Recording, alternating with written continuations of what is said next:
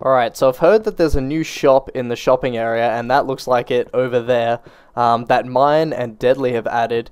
There hasn't been a new shop edition for quite a while in the shopping area. It's a little bit sad, a little bit empty out this way. But yeah, we've obviously got our bread shop and our redstone shop, which probably need to be restocked, which reminds me. But yeah, this is the latest shop. This is from Mine and Deadly Dirt Block, and it's like a kind of tavern looking build. It's really cool. I like this like detail, like this contrast between the nice like grass here and this sort of worn out path here. What's it called? The Deadly Mine. Nice. Open 24/7. Perfect.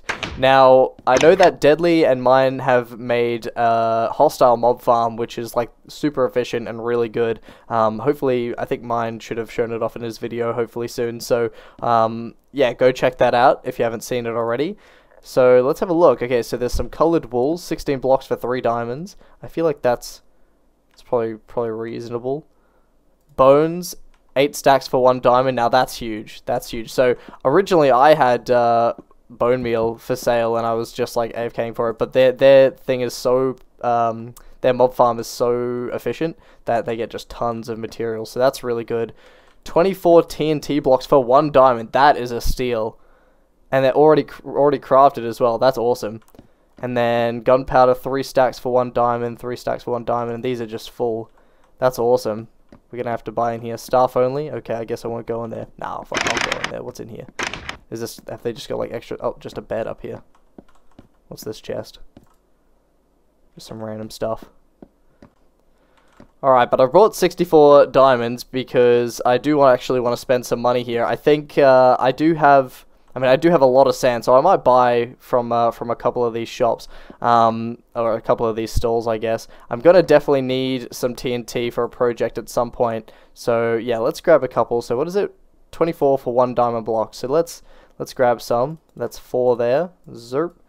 What's that? A stack and a bit. So let's grab another 4 as well. Let's go baller, I reckon. So that's 3 stacks of TNT for 8 diamonds. That's not bad. I'll take that. I'll take that.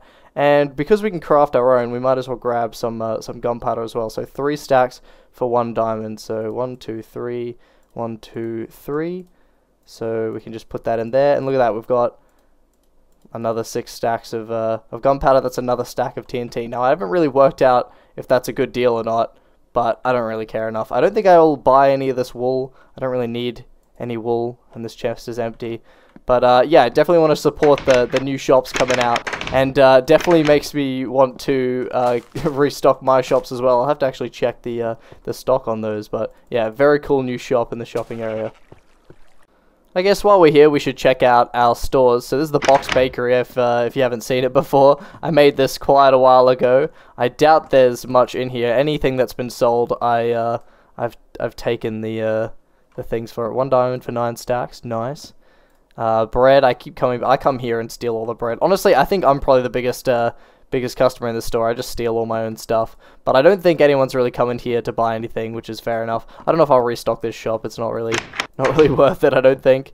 Probably this redstone shop might be worth it. The problem in beta is I feel like there's not that high demand for shops. Like, it's hard to make a shop that is in high demand, because resources aren't that hard to get, and you know, even craftable things, they're not hard to get. You don't need them in large quantities. Like, they'd only be sold sort of, you know, once or twice. But it might be worth. Let's check the stock. There's still a lot of redstone here. A lot of redstone torches gone. Repeaters. There's no rails. I think Captain Cat bought all these rails like so early on. And then dispensers, they're just annoying to craft. Plenty of that stuff left. And then I think these pistons are all gone. Long ago. So yeah, I might restock it just because, you know, why not? Maybe someone will need it, who knows. But I'll probably just do that off camera. And I think I could probably add some slime balls in here. I've got quite a lot of slime balls. So yeah, and I think these prices probably still hold up. 1 diamond for 2 stacks. Yeah, I think that's fine. 1 diamond for 16. Diamond for 64. Diamond for 64. That doesn't really make much sense because this is way more expensive than this. Oh, 1 diamond for 16. Okay, that makes more sense. 1 diamond for 16. That's fair, I think. 32 of any kind. That's fine. Yeah. I think these pistons, these could be upped. Like, you know, 1 diamond for 16 maybe. But, yeah. I'll work that out later. You know, being back in the shopping district, I've actually had an idea for another shop that I could build there, but I'll save that for later. For now, I want to show you guys the work that I've been up to between episodes. I've actually, as you can see, done a whole lot. In the last episode, I built these 4 trees here, and, you know, detailed them up and showed you, like, the process of how I went about building them. And yeah, as you can see, I've added another 4 here. Now I had Whammy and Ryan sort of tell me these trees were a little bit sort of stagnant and kind of a bit unrealistic in that they were very like straight and didn't really have any weight to them, except for this one. This one wasn't too bad. So I tried to add a bit more weight to these ones, and I think I turned up the dial maybe a little too much, but yeah, you guys tell me what you think. I really like them. I'm really happy with them. I'm not gonna go back and change these ones. I think I like that they've all got their own separate kind of character to them, but I'll take you through them one by one. I've also finally added a bit of a change to these pods here that have been sitting here for ages. I ended up making them sort of like tilled dirt with the flowers on top, and then just some bushes in the middle. I think that looks kind of nice, adds a bit of color, something a bit different. Now I'll take you through what I've done here. This is one of the trees here, and I also added this sort of chair swing, which Doc suggested to me. These are some glitch piston heads. I did actually get asked, because I posted this a photo of this tree on my community tab and on Reddit, and I got asked sort of how you make these piston heads, and I'll show you after I take you through the detailing, what I've done, and I'll show you how I did that. I also added these path blocks in here. There's a whole bunch of hidden sort of water sources so that they stay hydrated, and then of course fences underneath the paths, and that kind of makes a nice little pathway where it's been a bit worn, and you know, it sort of leads to the swing. This is probably one of my favorite sort of things to look at here. I've been trying to work very hard on like detailing. This is, like I've said in the last episode, this is very out of my comfort zone. I've never really built custom trees or done this level of detailing before, so I'm trying my best. I'm trying my best. Added some boulders, some mushrooms. Now these mushrooms, obviously they're gonna grow, but we've got some invisible stairs here so that they don't grow across to them, which is cool. We've also got this other pathway here, so this is kind of like I don't know, a bit of a cut through, maybe to the village. Maybe I'll make it so that there's like a bit more of a path out to the village here eventually. Yeah, which I quite like. And then over this side we have a little fire pit, a forever fire pit next to this tree, which is also one of my favorite trees. I really like this little random droopy guy, and I like when it's pressed against the wall like that, like it's kind of grown into the wall. I think I should add some mossy cobblestone to make it so like the leaves or the moss is kind of grown into the walls, but I'll get to that eventually. But yeah, we've got this little fire pit here, and I think this area looks really good from all angles. That was something that was quite important to me, because I feel like you know, you're going to be able to view it from a lot of angles. So yeah, this part here, I really like this view, sort of right here.